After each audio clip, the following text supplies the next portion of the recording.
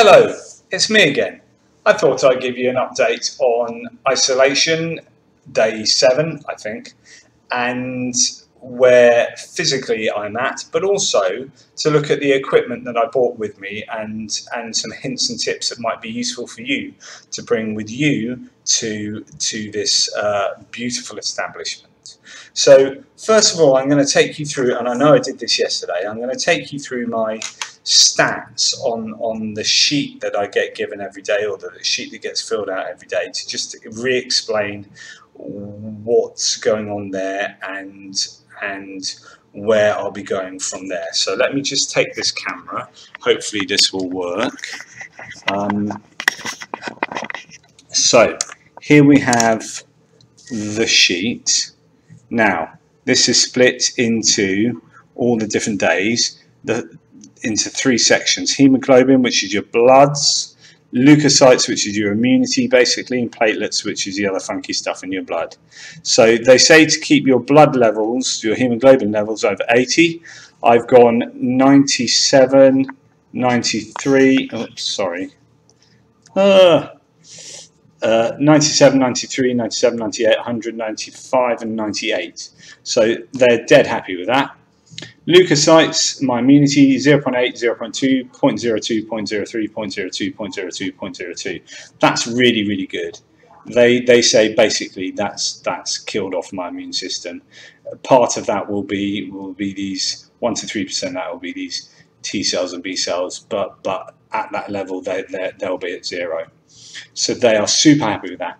My platelets should be above 20. I've gone 78, 61, 61, 45, 35, 26, 26. Now, my platelets are a little bit low. What they've told me is don't do any exercise. Some people like to do sort of sit-ups and try and keep themselves fit because of their body gets sort of decommissioned, really. But he said don't do any exercise, so I'm pretty cool with that. I might just sit on my fat ass and do nothing. So that suits me fine. So what's interesting here is you can see some. This is where it should be bottoming out, and it has been. And they are injecting me with oocytes or whatever they are to try and improve my immunity now, because they want it to get slightly better in order for me to be ready to leave. So that's why those lines are going to start going up there, and then continue going up until when I leave here. I don't know if it's going to be about 60% or 40 or 60% as far as my immunity is concerned. My flight is due out on the 10th. It's a 4th today, so which means it's a 5th there, 6th, 7th, 8th, 9th, 10th. So the 10th should be the 13th. Now they think I'm going to finish my isolation maybe on the 11th. It does depend what your results are and where your figures are. So it might be that there's a couple of days where I'm hanging around just getting a little bit better. They're not going to kick me out, but that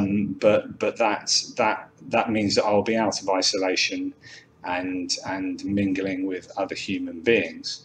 So what I'm really happy with is that Dr. F said that my stats are superstar stats. So I am particularly lucky that I'm in a really good place. And he seems to indicate that where some people might take a year to return to pre-HSCT levels, so some people go downwards in their EDSS scores or in their disability or in the way they cope with their MS, and then and it takes them a long time to get back up to start improving.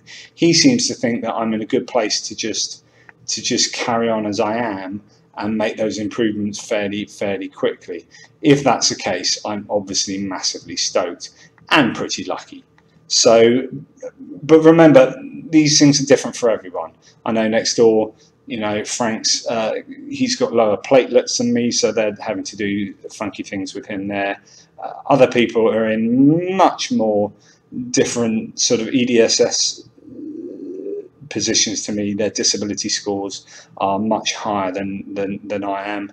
They might be older, they might be more cognitively challenged or whatever. So all those variables are going to affect how successful this is and how quickly you recover, or how well the halting of the progression goes. So bear that all in mind. For me, it's looking pretty good at the moment, so I'm pretty happy with that. So those are the stats. What can I tell you about my own physical health right now? Well, I'm just about going through my hair loss stage, and I'm going to be fairly frank with you. You lose it in your most nefarious parts first, or at least I am. My hair seems to be holding on tenuously. If I shake it, the odd one comes out, but that's probably normal for anyone anyway. But certainly body and privates, there's a bit of an exodus going on. But I just thought you want to know that. The other physical thing that I've noticed is that my bladder control has got worse over the last couple of days. I came off the catheter, things were fine, but then I found that during the night I need to go to the toilet all the time. So I've put myself back in adult nappies, diapers, so just in case, just for that precaution, and then I'm just consistently having to go to the toilet. That's just the way it is. I think my muscle control will have to relearn how to work in order to control my bladder functions. I'm still taking all my supplements that I do on a daily basis, and they advise as well. This happens from chemotherapy onwards. You get these sort of support and these nutritional protein drinks. You need a couple of these a day to just sort your stomach out and make sure that your digestive system is working as accordingly as it should do. So, what equipment have I decided to bring with me that could be useful for you to know? First things first, loads of adapter plugs. These are cheap as chips on Amazon and eBay.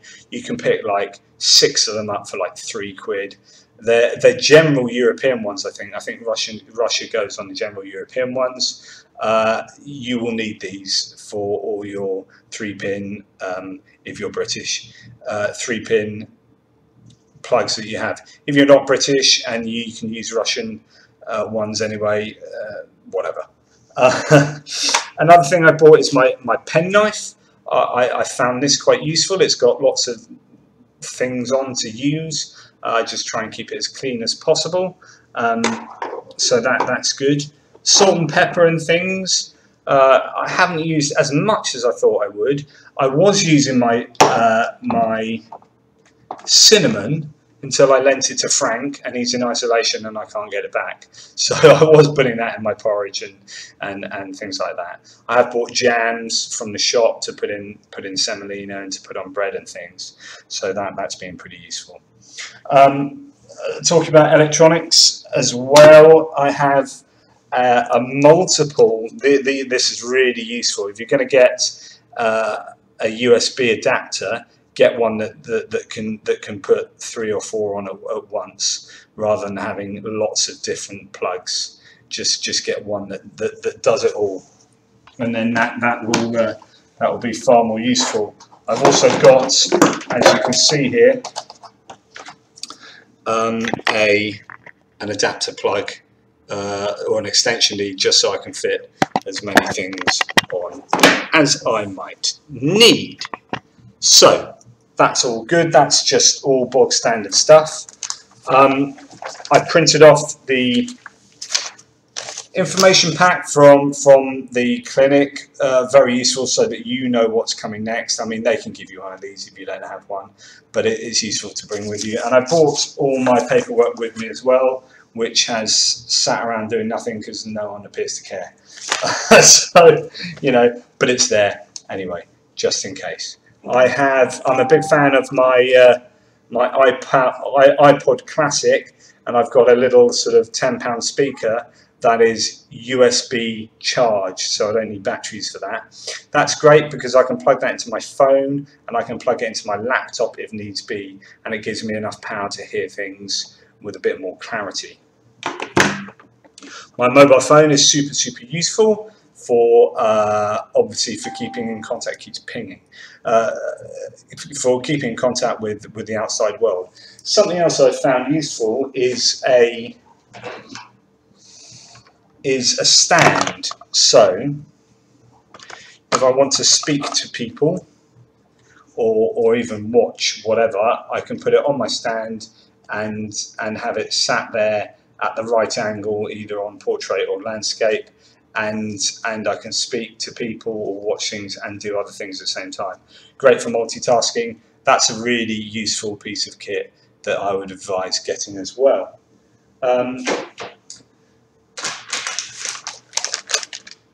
Dettol antibacterial wipes, super useful. I mean, they'll have them themselves, but well useful for keeping these out and using them all the time. Keep your stuff clean. Remember I said yesterday about hands and nose and eyes and mouth, and these are the areas that are going to hold your germs more, so you know, keep them clean. I also have screen cleaners for my laptop and all the electronic devices I have, just to keep them clean, just to be on the safe side. I generally walk around in bare feet because it's warm enough, but I do have a nice pair of slippers that keep my feet warm, that the nurses seem to like. I think it reminds them of being in Russia or something. I have my fold-away walking stick. Now, my EDSS score, my disability score, isn't that great that I actually need this. This is kind of an insurance policy, but it's great because it folds away and fits into my bag, and if I need it, I can use it. I haven't needed it, and hopefully I won't need it, but it's there. And if I decide I want to, I don't know, put it together and hit things, I've got a big stick. I would advise, technologically wise, to get a half decent webcam. So I got they're not that expensive. I got 20 quid Logitech 720p webcam that is really doing the business. Got a good microphone on it. I'm really happy with that. I've also got a headset with a microphone on, which is really useful. And the reason it's really useful is not only for listening to things and to speaking to people on Skype if I want slightly better microphone communication, but I also ripped off the internet something called Dragon Naturally Speaking. It's a bit naughty, I know, but that program allows me to speak, because I do a lot of writing, allows me to speak to the computer and it translates it into words and sentences, and you can train it up, and it's been an absolute revelation for me. Likewise, on my phone, I use speech to text. Now, I know there's a built-in Google keyboard to do that, but actually I find the Swift Key one and the Dragon Plus Swipe keyboards that you can get off the app stores are better. And so I speak into my phone and it creates large amounts of text way quicker than I would be able to just type it. And for someone who can't use their fingers very well, my fingers have very bad sensation, that is incredibly important. I find it very difficult to type on my keyboard, so Dragon Naturally Speaking is super important for me. That is a massive hint for anyone who likes to use technology effectively and quickly. I did spend out before I came here on getting myself, my old laptop went wrong. Well, it's just not very, oh, that's amazing. Hey, look at that. So I did get myself a bit of a new laptop. It's pretty decent, does what I wanted it to do, so I'm happy with that. And that's been really useful. Now, I'm going to show you some of the things that you are provided with here that will allow you to operate as a clean individual. First of all, hairnets.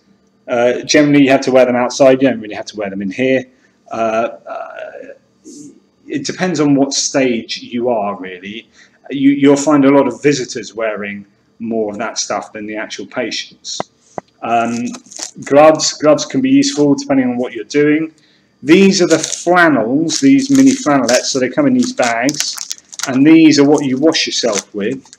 Now you have a body wash and a private wash. So the nurse will take some of these and wash your back with that, because you can't reach your back, but generally you wash the rest of you, and then you use these and you get them really wet with that, and you wash your privates.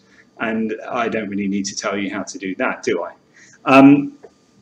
Instead of washing your teeth or brushing your teeth, use this red mouthwash. Now this mouthwash is actually really good. You half dilute it with water, and I've been using it for a week now, and my teeth aren't particularly furry at all, which is quite surprising. I thought they'd be a little bit furry, but it's done a really good job of keeping my teeth clean. So that's that.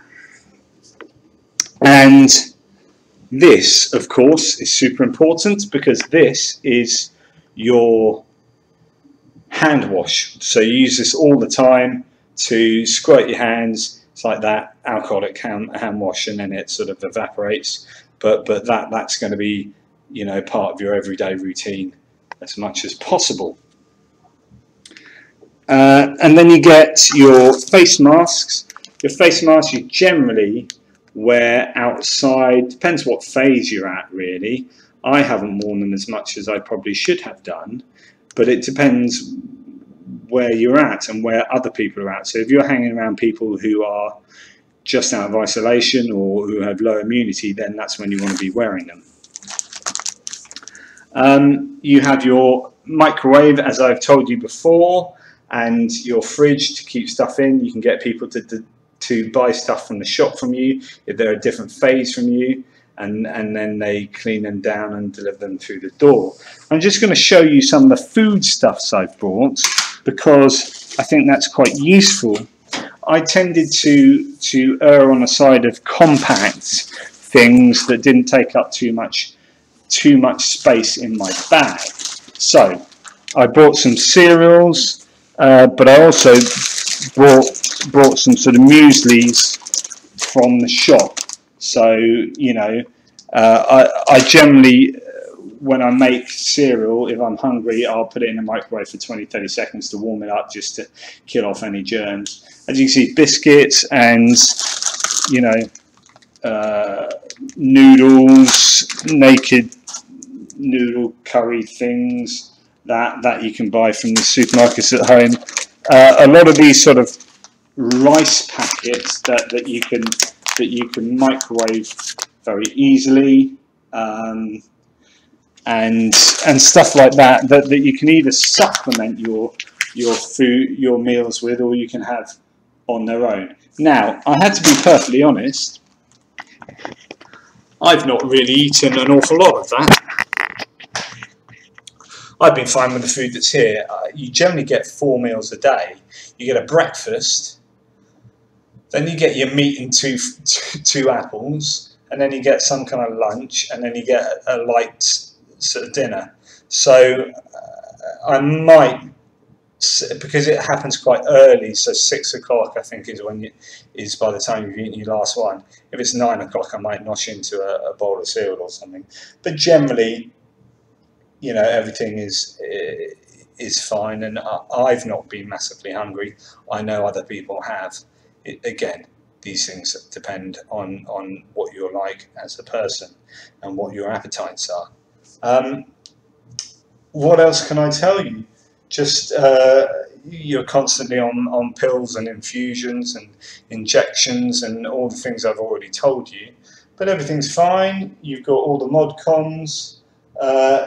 I'm sure you can think of things to bring, books and magazines and puzzle books and things to keep you company, games on your laptops or phones, just whatever floats your boat. You will need to make sure that you are, you know, interested and not bored. You know, boredom is going to be something that you're going to have to cope with. So whether you take up a hobby, if you bring a laptop and decide to write a journal, or do some artwork or whatever, you know, consider those things. Maybe one of those modern art books you can for adults that you can get, you know, just to while away the time. As I've said, I'm fine. I don't have a problem with making myself busy, but some people might. Hopefully this has been useful for you. It's been a bit of a whistle-stop tour around the sorts of things that you can bring and a little bit about how I'm feeling now, which is generally pretty chipper. Job done.